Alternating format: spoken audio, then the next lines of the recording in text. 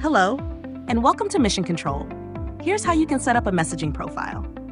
In the portal, click on Real-Time Communications, then Messaging, and then Programmable Messaging on the navigation menu on the left-hand side. Next, click on Add New Profile to create a new messaging profile. Provide a unique profile name, then for inbound settings, input the URL where you'd like us to send your webhook. For outbound settings, you can manage allowed destinations by clicking on the button. Choose the destinations you'd like to include, then click on Set Destinations. There are additional outbound features you can activate, like number pool, MMS fallback, and MMS transcoding. Click Save, and your messaging profile is ready to go. Of course, we can't forget to associate a phone number with your messaging profile. Click on My Numbers in the navigation menu. If you have an existing number in Mission Control, you can easily edit the messaging profile associated with that phone number.